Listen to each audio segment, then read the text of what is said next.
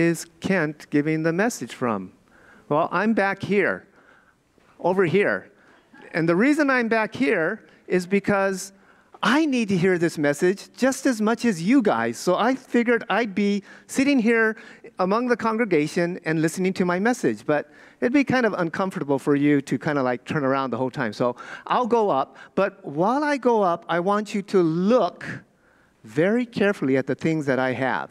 Look carefully. I have a cat. I have a basketball jersey with number 23 on it.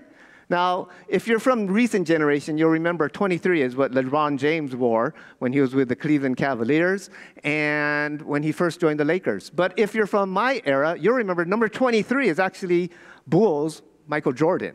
And then you're going to see the third thing I have, which is a cross, which I'm going to bear on my back as I come forward. So remember, you're looking at the cat, number 23, and the cross.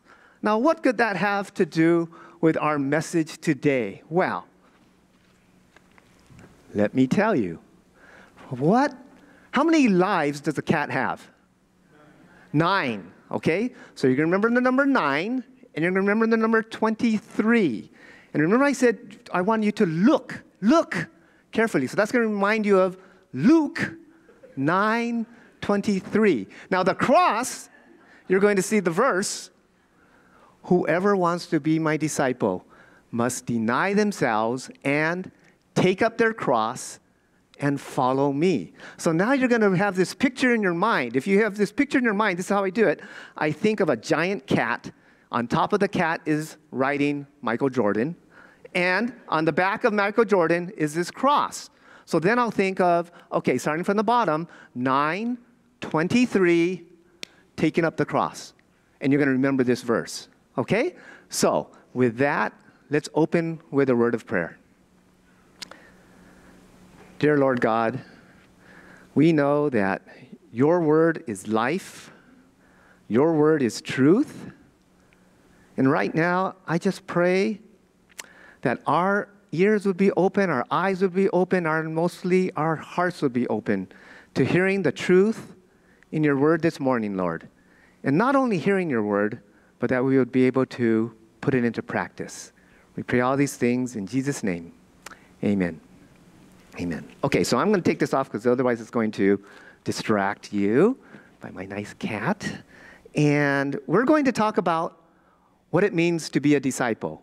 What are the requirements of being a disciple? Well, first off, we have to define what's a disciple, right?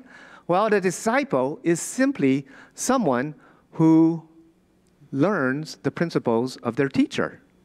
They are not only just learning the principles of their teacher, though, they are actually putting into practice those principles of the teacher. They're doing what the teacher does.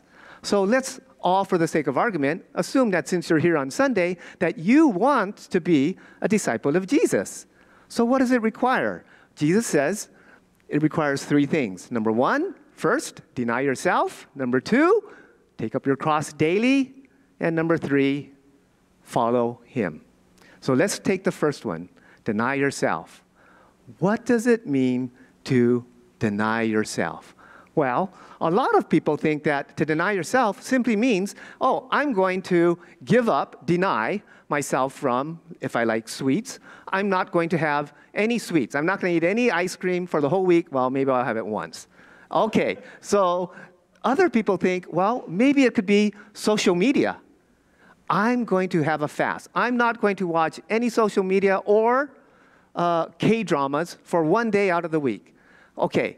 Yes, those are good attributes to have to deny yourself if you're going to focus on God. But that's not what Jesus is talking about here. Think of the words deny and yourself. 2 words, deny, give up, and self. It means that you're going to give up your self-will and you're going to embrace God's will. You're giving up your own self-will and you're going to take on God's will. You're going to make God the center of your life in everything that you do, in everything that you think, in everything that you in terms of your actions, that's going to be the center of your life. That is what it means to deny yourself. Well, that could be difficult for us. What do we think of when we think of that word deny? We can think of giving up, or we can think of surrendering. We put up the white flag. What did we say in our song this morning? We said, hey, I'm going to give it all to you. I'm going to surrender all to you, Lord. And so it's easy to say I'm going to surrender, but it's awfully difficult to say I'm going to surrender, isn't it? Yet Jesus himself, he gave us the perfect example of what it means to surrender all. He said, Father, if you are willing, take this cup from me. But yet not my will, but yours be done. So Jesus was giving up. He was denying himself, his own will, for the will of the Father. And that's what we need to do. But it's so difficult, right? I mean, it's so difficult to surrender all to Jesus because we say, oh, Jesus, we want you to be Lord of all. We want you to be Lord over me in the song we just sang. And yet, is Jesus, we know he's Lord, but is he your Lord? You know, that's what we're asking. Is he truly your Lord? And why is it difficult? Well, it's because we don't want to give up control. I mean, we don't want to give up control in something as easy as, like, say, driving your car. Imagine this. You may not have to imagine too hard. Oh, you know what? I don't feel like driving. Can you drive? Great. Okay, I'll just be here in the passenger side. But hey, can you drive a little bit faster? I mean, I've got things that I need to do. Can you go a little faster? Oh, why did you turn there? It would have been much better if you had turned over there. Oh, that's okay. That's okay. Oh, we got where we needed to go. Why are you parking here? It would have been much more convenient if we parked over there, or at least maybe more comfortable. We could have parked under the shade. And we all have this nervous laughter because we're thinking, yeah, I do that. But don't we do the same thing when we talk to God? We say, God, here you go. I'm going to give you the steering wheel of my life. I'm just going to be here in the passenger seat. You can go ahead and drive, God. God, can't you go a little bit faster? I mean, I've been praying about this for a week and I haven't got an answer yet. God, why are we going down this path? I'm sure this path would have been better. God, why are you parking me here under this trial? It's not very convenient for me at this time in my life. And it's certainly not comfortable. And yet that's what we do, right? Because it's so difficult for us to deny ourselves. Why? Because we don't like pain. We don't like discomfort. And yet, what does Jesus say? Jesus says, hey, you have to deny yourself. And second thing, take up your cross. What does take up your cross mean? Well, for us today, what does the cross represent? It represents unconditional love, God's grace, God's forgiveness. And those are all great, true qualities of God. But when Jesus said these words, that's not what the cross represented. The cross represented unimaginable, excruciating pain. It also meant humiliation. It meant that you would have to take up your cross, right? And you'd have to take it to the place where you would be nailed to that cross and ultimately die. So Jesus was saying to his disciples at that time, hey, if you want to be my disciple, you have to deny your own self-will, and you have to be ready to suffer persecution, humiliation in my name, in Jesus' name. And so, do we want to do that? Do we want to take up our cross daily? Well, the good thing is that Jesus, he gave us the greatest example of taking up the cross, right? He actually went up to Calvary and suffered for us. And why did he do that? Because he loves us. And so, yes, we need to be ready to suffer persecution. We need to be ready to suffer humiliation and maybe even rejection for Jesus. But are we willing to do that? Well, let's find out, because in our verse today, which comes from Luke chapter what? 9, verse 23. Good. Let's go to the verse just before that, okay? Let's go to verse 22. It says, Jesus said, the Son of Man must suffer many things and be rejected by who? The elders, the chief priests, and the teachers of the law. So Jesus is saying right there, hey, I'm going to suffer and I'm going to be rejected. That's what he's talking about, right? And then he says, oh, and the Son of Man himself, he must be killed and on the third day be raised to life. So in this verse that comes just before our verse that we're studying, Jesus is saying, he's predicting that he's going to die on the cross. And then he comes to what he says to them all. He says, whoever wants to be my disciple must deny themselves, take up their cross daily, and follow me. You guys are going to learn this verse, I know, by the end of my message to you.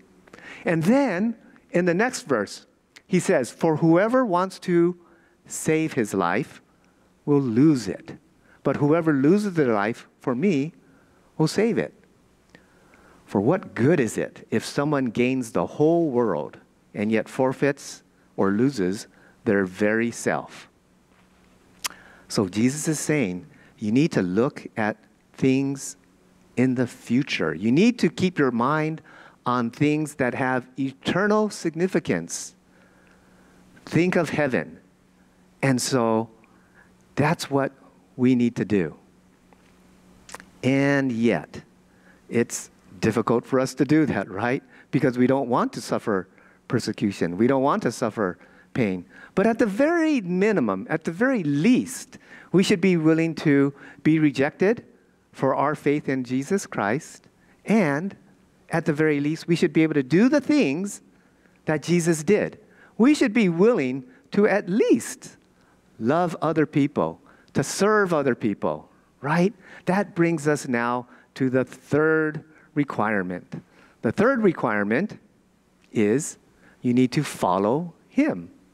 Okay, so Jesus is saying, follow me. But I'm not talking about superficial following. That's easy. That's just like Jesus coming to James and John, Peter and Andrew, and saying, hey, come follow me. I'm going to Capernaum. Once we get there, you can do whatever you want. No, Jesus was not saying that. Jesus was saying, I want deep commitment. When he says, follow me, he's telling them, I want you to leave behind your family. I want you to leave behind your profession of fishing. And I want you to come learn from me and follow me. Do the things that I'm doing. And that's what Jesus is saying here. If you want to be his disciple, you need to follow him. Not just read the Bible and say, oh yeah, I get what Jesus wants me to do. But follow me means to actually do the things that are written in this book. And that's tough to do, right? So I've given you some good examples of what it means to deny yourself. I've given you a good example of what it means to take up your cross. Jesus did all of those things. So now it comes to, what's the example for follow me? Well, I'm going to give you a bad example. I'm going to tell you the sad, sad story. That's me on the left. I'm going to give the sad story of Kent Nozaki, the selfish eye doctor with a bad attitude. A lot of you know that I volunteer for medical missions. And many of you yourselves, you volunteer for medical missions with what the organization is called MMA. And it's a good organization. We supply free of cost medical care, dental care, optical care. So it's a good thing to provide that for people who are homeless, who can't afford it, and that's what we do. But here's what happened. A few years back, I was volunteering for the clinic, and they only do it on Saturday, so you devote a Saturday. But I had to schedule those Saturdays on the Saturdays that I didn't work at my own office. So now, my Saturdays became very precious to me. And so I would get a little bit selfish about those Saturdays. So what happened is that one Saturday, I found out a month in advance that there was going to be another optometrist that would volunteer at the medical missions clinic in the morning. And so I said, oh, this is good. I can have my Saturday off, and I'm going to spend it by going to Hometown Buffet and enjoying their buffet breakfast. I love their buffet breakfast because you could eat as much as you want, and believe it or not, I can eat a lot. So I was thinking a month in advance, okay, I get to go to Hometown Buffet. I can't go on Sundays because they would only offer the buffet on Saturdays and Sundays. Sundays, I'm here at church. So it only leaves me on Saturdays. But I'm working. But, oh, I get this one Saturday off. But guess what happened? 1 week before the clinic, my wife comes to me, and she says to me, Kent, you're going to have to work the medical missions clinic this Saturday. I said, no, I don't have to because there's another optometrist that's going to be there in the morning. She says, no, but our daughter, Jessica, she has to earn service points so that she can graduate from high school. I said, oh, that's no problem. I can drop Jessica off in the morning, and then I can go have my buffet breakfast. And so my wife says, well, what are you doing? Just going to have breakfast? I said, yes. And she says, well, okay, fine. Do whatever you want. Okay. If any of you have been married, you know that when your wife says, fine, do what you want, you better do what she wants, or else your life is not going to be very fine. So, Saturday morning, I can still remember, I was getting in the car, driving to the clinic with this bad attitude. Like, oh, what am I doing here? I hadn't even taken hold of the fact that I'm not going to the breakfast that morning. And what happened? Well, as soon as I got to the clinic and I started doing the examinations on people, looking around at the other volunteers that were there, and seeing how people that we were helping were truly grateful for what we were doing, I had a change of heart. God changed my selfish heart into a servant's heart. And I knew that I had made the right decision for being there. And as an added bonus, God in the afternoon blessed me by having this one woman patient. And while I was examining her, right in the middle of doing the, which is better, 1 or 2, she started crying. And then people started turning around and looking like, what did that guy do to her to make her cry? And I asked her, why are you crying? And she said, all my life, I was born with one bad eye, and I never knew that I could see through that eye until just now. And I've never forgotten that experience. And so, what I'm saying is I learned on that day that it is much better to serve others rather than serving myself. And that's actually not something that I learned on that day. You already know that, right? We all know that, and yet I struggle with it every day. I struggle with, am I making a decision that is based upon what I want, or am I making a decision based on eternal significance, on eternal values, something that's going to make a difference in other people's lives? And so that's what it means to follow Him. It helps me when I think about, am I making the right decision? Am I making a decision based upon something of heavenly value? That's what that verse said, remember? Where Jesus said, hey, whoever wants to save their life will lose it. But whoever loses their life for me will save it. For what good is it if someone gains the whole world, yet forfeits or loses their very self? And even in the Sermon on the Mount, didn't He say, okay, don't store up for yourselves treasures on earth. Store up for yourselves treasures in heaven, where moth and vermin do not destroy and where thieves do not break in and steal. For where your treasure is, there your heart will be also. So, God has promised that for those of us who truly will deny ourselves, who will take up our cross and follow him. He's promising us the abundant life, the full life. That's what Pastor Dick has been telling us these past few weeks in his sermons. He's saying, hey, if you want a life that's full, if you want a life of joy, what do we need to do? We need to live lives in community, live our lives under God's promises, live our lives marked with gratitude and forgiveness. Those are the basics of what he's been telling us. And so, in conclusion, now we're going to come to the tough part, what they call the fact check. We're going to ask you 3 questions. Next slide. Okay. Here, have I totally surrendered my life to Jesus? Have I totally surrendered my life? Have I given up my life for Jesus? Question number 2. Have I taken up my cross daily? Have I truly made myself open to rejection, open to having some suffering in the name of Jesus?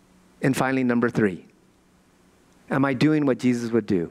Am I following Jesus? Not the superficial following, but the deep following. Am I doing what Jesus would do? And if you forget these 3 questions, it's okay, because all you have to remember is what? Luke chapter, verse? Okay. Whoever wants to be my disciple must deny themselves and take up their cross daily and follow me. That's just a rewording of the 3 questions I gave you. And so, in conclusion, I just want you to know that following Jesus is not easy. It's something that obviously I struggle with every day. And yet I hope that you could see in my example of how I struggled, that you could see, okay, there could be hope for Kent. There could be hope for my life. But you could learn from my mistakes, okay? Because when you give up your life for Jesus, then you're going to find a life that is marked by joy, an abounding life. You're going to find your true purpose in life, and you're going to find a life that has eternal significance. So, let's pray. Dear Lord God, I just want to thank you so much for this message that you've given us. I pray that we would not just listen to your word and think that, yes, I get it, but that we would actually apply your word, that we would put it into practice in our life, that we would be true disciples of you, Lord, not just learning from you, but that we would be doing what you do. Help us to do this with your Holy Spirit. We pray all these things in Jesus' name. Amen.